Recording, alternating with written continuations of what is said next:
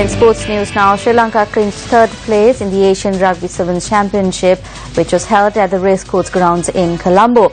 Now, Sri Lanka set up a cup semi-final clash against Japan after beating South Korea 19-12 in the quarter-finals.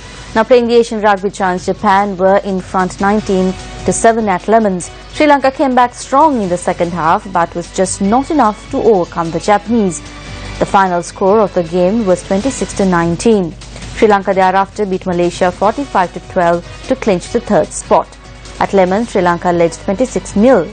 It was Japan emerged Asian champions, beating Hong Kong 29-22 and secured their #1 spot in the Asian rankings.